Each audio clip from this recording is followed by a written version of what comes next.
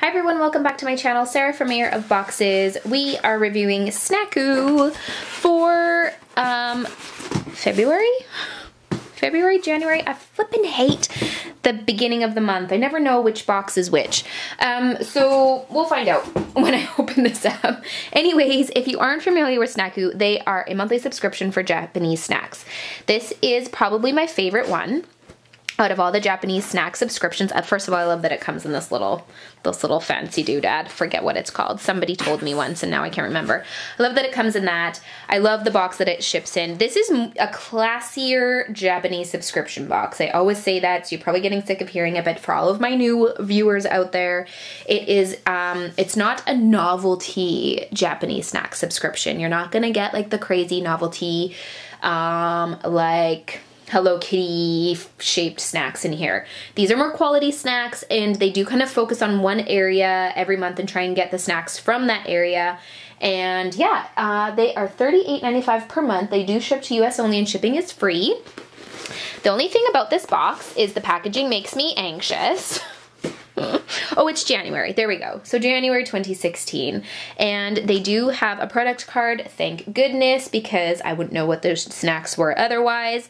So here are all the snacks that we get. And they do have a featured snack, or this month it's featured snacks, plural, on there. This is just a little thank you card that they send, which is really cute. This is what makes me anxious, this stuff. So give me a moment. Bear with me. I'm going to pull all the snacks out and then we're going to do the review because I just want to get this brown stuff out of the way. I don't know why I hate it so much. I seriously hate it. It makes me so anxious. My OCD. Oh, see, like it gets like hot and everything. And then I also feel like this is like the never-ending box. It just keeps coming and coming. There's some little guys. Oh, there's another little guy. There's a box down here. There's another little guy. Okay, I think that's it. Let me clean. Do you guys mind if I clean? Clean while you're watching me? Okay. There, I feel better. But now I feel like I can zoom in. Okay, let's get a little bit more situated.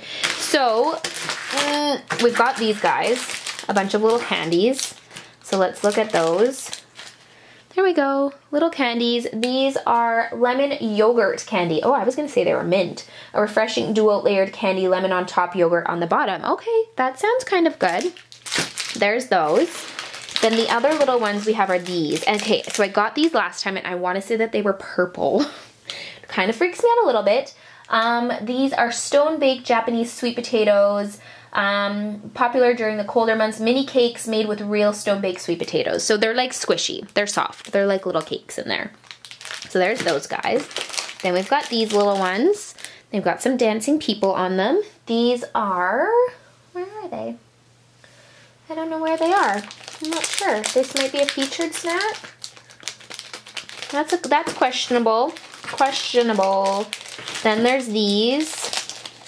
They look like, you can't really see them in there, but they do look like big flat crackers. And these are the second most popular snack. These wafer sandwiches are handmade. They come in 3 flavors, lemon, strawberry, and coffee. Those actually sound really good. Then these, I love any kind of like rice cracker type things, and these look like some sort of rice cracker. Yep, rice crackers, black beans baked right into them, giving them an earthy flavor. I'm up for that. Then we've got these, which again feel like a little squishy cake. I'm not sure which ones these are. That's the bad thing. Sometimes I don't know. Sorry guys. We've got these, which are, what does it say? Hard to describe these rice crackers. They're both sweet and salty and we love them. Love that. This is new for me. This looks like Pocky, but it's not. It's Pretz. It's not Pocky, but it's the same package. I wonder if it's by the same people. Probably sweet corn flavored baked snack sticks. Liking that. Then we've got these, and I think we've gone through everything else. These look like little like rolls. Oh, they've got like, you can't really see, but they've kind of got like a white cream inside. So these guys are roll cookies. Been made with the same recipes and methods since they opened in 1630. So, which, what does it say? The inner cream filling comes in multiple flavors: chocolate, vanilla, strawberry, and coffee.